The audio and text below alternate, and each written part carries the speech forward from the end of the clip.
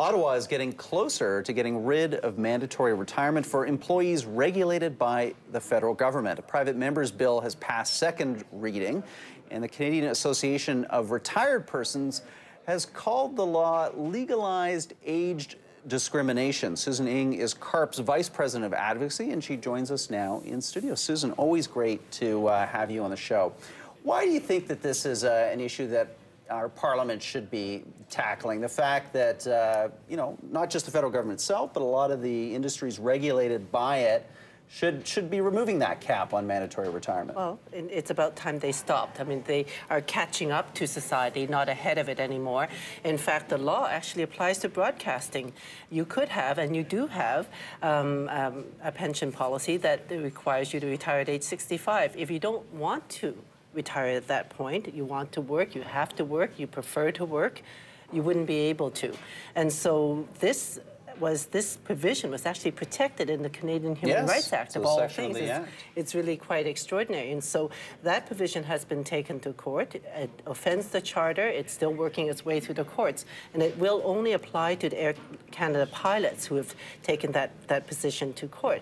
So we've been calling on the federal government to, look, just change the law once and for all, catch up with society, catch up with the 21st century, and make sure that it's people's choice whether or not they retire. Is this, though, making a bit of a mountain out of a molehill? If you look at the fact that, you know, only 10% of companies with more than 100 employees enforce some kind of mandatory retirement, the entire federal civil service, there is no mandatory retirement. It was abolished in the 1980s. So, in effect, you know, is this more kind of theater than actually an important public policy outcome? Well, it wouldn't be theater for those 800,000 employees that are still affected by this. And I think that those people should have the rights that everybody else do. And so it's important just to get rid of it. It's an issue of rights. It's an issue of being able to choose when you retire.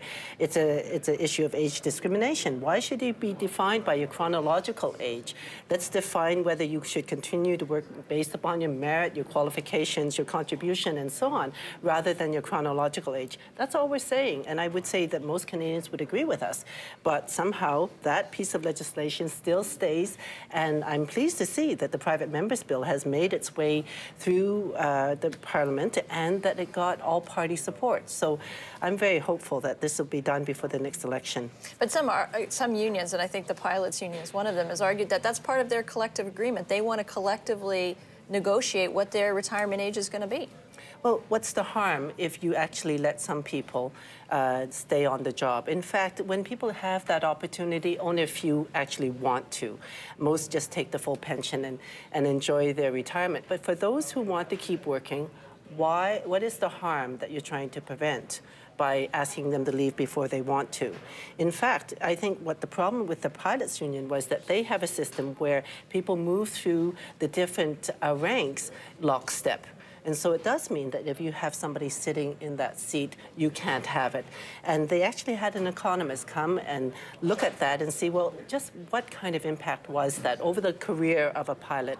And they found that 6 months, maybe 9 months, that your career would actually be held back on account of these people choosing to stay on. And what do you get in exchange? That when your time comes, you will have the choice to stay on. So that's the trade-off. Susan, are you all at all sympathetic, though? Someone like me, Generation X, okay, we're sitting here looking at our futures, and we're saying, in effect, wow, we'd really love to have the kind of career path that our parents, the boomers, had after the Second World War, where they could just fill up the ranks of senior management because, hey, the population dynamics worked in that way. Well, now, guess what? I guess we're all just going to have to wait while the boomers take as long as they want to exit stage left, you know, from careers in academia, the media, government, you name it. It just looks a little bit like the boomers self-dealing to themselves. Well, no, I think it's really unfair to make it an intergenerational war. Well, why not? Maybe that's what it is. Let's look at it. Let's look at it. I think that what you should wait for is somebody who's incompetent in the job to leave it, rather than saying somebody has hit a certain age but might be a major contributor to the business to have to leave. And so I think that's the kind of exchange that we should really see in society. It's an issue of people's rights, their contributions, that they should be measured on their merit and not on their age. What about cost, though? I'm just curious. If you're allowing people to stay longer, does it mean that that company then has to shoulder greater benefits, greater insurance costs for keeping on people past 65? Well, in fact, the Larger opposite. salaries. Actually, it's the opposite. I'll use the pilot's case because it's top of mind. When a pilot stays on the job, they continue to contribute to the pension plan. They stop taking out their pension. And the other pilots who don't have to get trained up in order to fill that position save training costs for the organization. So in fact, economically speaking, it's the company's further ahead. So we have to be careful of jumping to conclusions that just because somebody holds a position at a higher salary, that necessarily means that the whole company actually loses out. Well, what I do like about this is the fact that today in society we have 4 workers for every 1 retiree. By 2030, we're going to have 2 workers for every 1 retiree. Yes. So having people work longer Absolutely. means that they're not, in a sense, drawing down on all those other things that the rest of society is going to have to pay for. Well, yes. I mean, it doesn't matter to me what reasons government uses to actually take away this piece of age discrimination. I just hope that they choose on the basis of rights, whether or not it actually fulfills some economic promise.